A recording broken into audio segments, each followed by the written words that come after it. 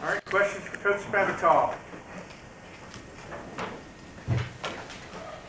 Jake, Iowa State obviously had a lot of pressure on Will. Since then, he's not had as much. Certainly, protections was key against a really good defensive front for Oklahoma State. So, what have you guys done better? How do you carry that over this week? You know, I think we kind of went back to the basics of things with our points with Matt. You know, we just said, hey, be confident in it, make 1 point, and we'll play off the rest. Where Will has a pretty good understanding of his hot reads, and I think that's kind of helped us with the protection standpoint. Yeah, now we're going up against a very good Oklahoma State team that will catch you off guard with some blitzes. They'll do some things that are uncharacteristic that you don't see very often, and they'll get you. You know, that's why they're one of the top teams in the country in sacks right now. So we do have a tough challenge with that moving forward, but I think with the success with the protection that they've had over the past couple of weeks, has been simplifying it up front, and Will's been doing a really good job at understanding his hot reads. I know you mentioned before the year using the tight ends at Texas A&M and Cal. It seems like every week you talk about how good the tight ends are playing, but have you ever been around a program where you've had 2 tight ends produce like this in a season? I have not at that high of a level. You know, looking out there Saturday and watching Wesco play, I thought he took that game over. Pretty impressive to watch. But you look at Giovanni and what he brings to the table as well. It's pretty fun to watch those guys compete where we don't have to be in the 10 personnel as much anymore, which that was something last year that we were in all the time was 10 personnel, and we wore those receivers down throughout the course of the year. So looking back at where we are now compared to this point last year, our receivers haven't even done nearly the amount of yardage, and that's based off of the play of these tight ends. You've seen a lot of running backs this year. You had that kind of 3-4 man thing going. Last couple of weeks, been a lot of Petaway, a lot of McCoy. They're the older guys. Has that experience kind of helped them this time of year, you think? I think so. You know, you get down to these games and there's a lot on the line, and these guys have just consistently made plays before, and I think they're playing at a really high level right now. And you go into it with the mindset of you're going to play them all and try to get in their touches, and we started off that way. And you just see the hot hand, and it's a no-brainer to you guys too. The two that are just, you know, kind of jumping off the field when you look at it. That these guys are making some big plays, so you just typically lean on Kennedy and Petaway, and I think a lot of that has to do with the maturity of them. You know, I think Petaway and Sink are going to be really good players. I do, and you know, you're going to have one of those games, I hope, in the future where, you know, Letty jumps off the page, you know, and you're like, that's what we want to see. But I just think consistently over time, and just the amount of ball that those two have played with Kennedy and Petaway, it's just their leadership's just taking it over in their maturity. When the analysts did the process of getting to know Jim Knowles versus Glenn Spencer, did that begin last summer even? Yeah, you know, I've been familiar with them before, and gone up against them before, and you know, you had a pretty good idea, but you still you study it. You know, you try to refresh yourself over the summer, and you know, just being a later game, you have a lot of tape to watch on the guy as well. So interesting on the move, but you know, it's part of the business, and I think he does a good job, and it's a different test, it's a different style of defense that we're used to facing versus Oklahoma State. So it's going to be a fun game. What Jim's attitude being the difference in language terms? Just in terms of he's more aggressive. He plays a lot more man, a lot more exotic blitzes.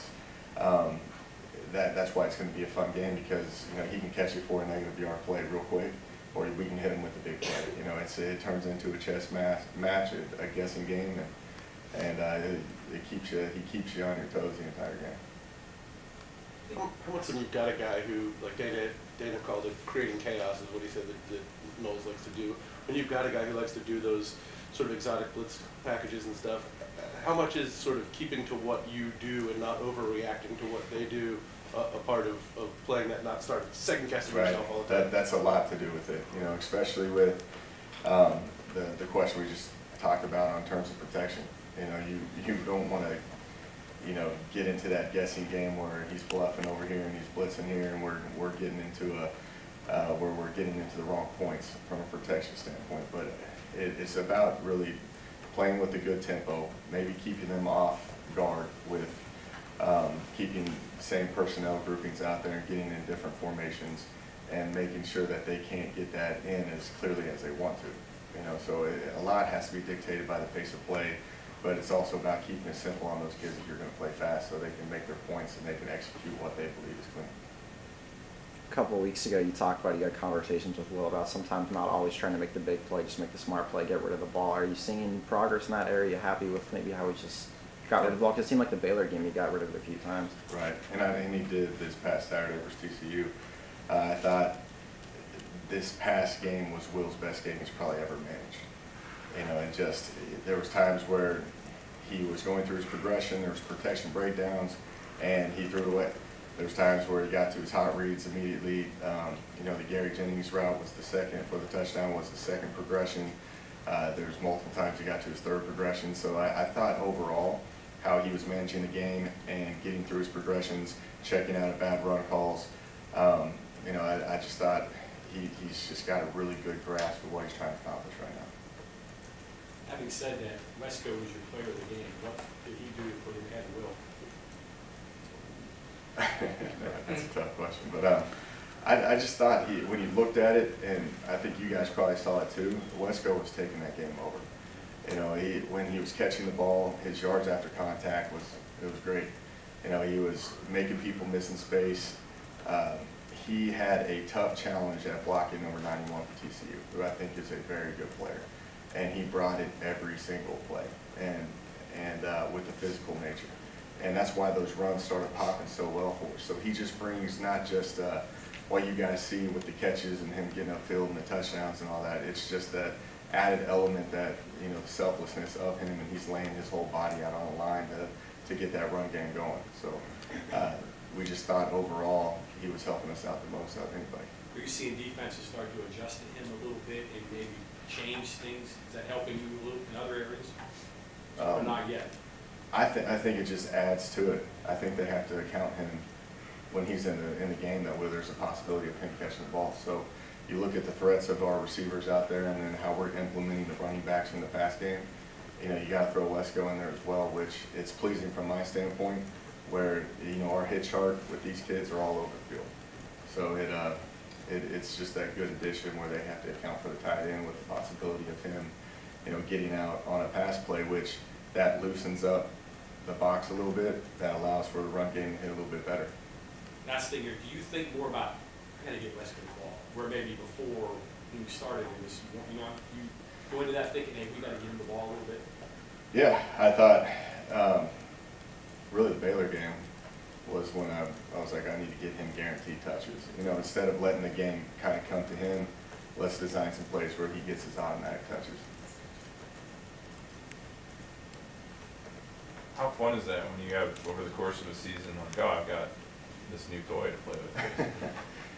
Yeah, it adds a lot to, to the game planning aspect of it. When you start going into it, you didn't know that he was going to be taking games over like he was these past couple of games. So, you have the touches where David gets the ball and Gary, and the shots for Marcus, and the running backs are naturally going to get their touches. But you just start expanding that playbook, and your call sheet gets a little bit, longer in terms of how can I get Wesco touches now, and how can I get Giovanni out there in space. So the addition of these tight ends brought a lot more to our call sheet, which our call sheets are getting more in depth now and longer with the verbiage, which is making it harder on Dana to read it.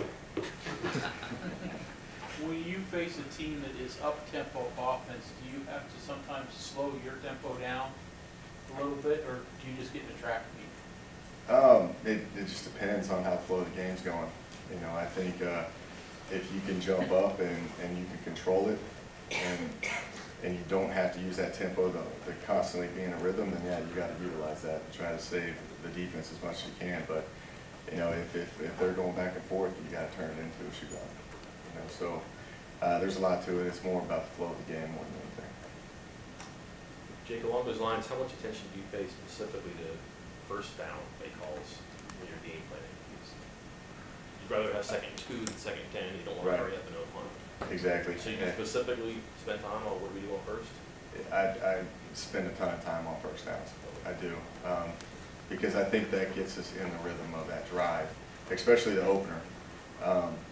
But it gives us, that's where when we are the best is when we're the most efficient on first down.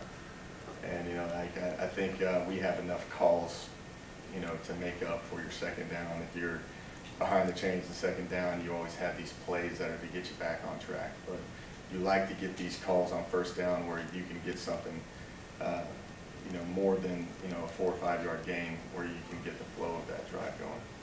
And it took me a while in TCU to get going, and after really about the 4th, 5th drive is when we started hitting those first down calls. You can study teams to figure out third down tendencies and red zone tendencies for defenses. Are there first down tendencies? Oh yeah. Really? Yeah. There's a lot of teams that the first down tendencies. There's really a lot more tendencies on second down than anything. If you get to a second and short, you know, you try to see how teams are. Some teams will play drop 8 on second and short and just expect you that's going to be a high percentage where you're going to take a shot because it's going to be a manageable third down situation if you don't get it. So, you know, you just got to study all aspects of the game in terms of how the defense coordinator is going to call it. But there are tendencies that we study a lot of and try to pick up on, and that's how you try to base your play calling. Is there a difference coaching and playing offense at home as compared to away? No, not probably that's probably more of a question for the players than anything. But I have the same mindset. You know, I think our kids do like playing on the road in terms of it's kind of that us versus the world mentality. You know, there's just a hostile environment where fans are saying things to you as you're coming off the sidelines. Where I think they just kind of play with a chip on their shoulder. You know, I think that's more you know, player by player than anything. Along the lines of what Mike was saying, do you rep a specific situation? Say, for instance, Oklahoma State has got good pass rushers and they sack. Do you rep the second and long or the third and long, do a little bit more that weekend just to get an idea of what you're going to do in those situations?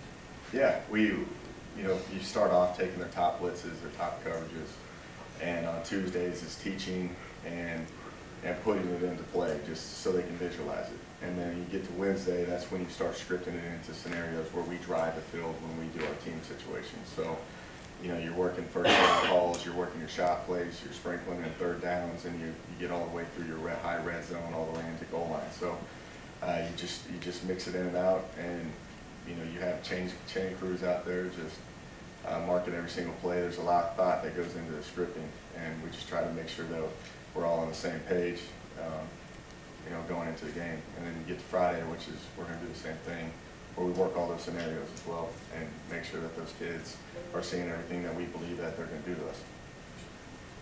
No one's complaining about the offensive output the last year games. It's been amazing, but with Sims sort of going into an individual role for a while, and then he makes that big play down the sideline the other night.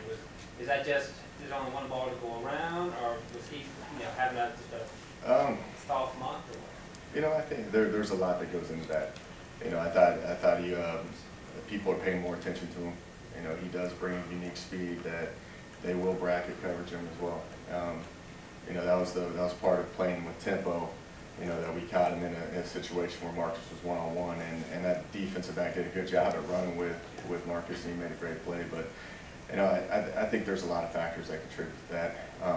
I think, you know, he did have he's been having some up and down games, and it was good to see him finally get back on track with some things, which that naturally happens. You know, I thought David Sills had a few drops in this game that he'd probably want back. But you know, you can critique every kid that way. But I think just over the course of time, you know, that we've been spreading the ball around now, the opportunities for Marcus are going to come up. Okay, thanks, Coach.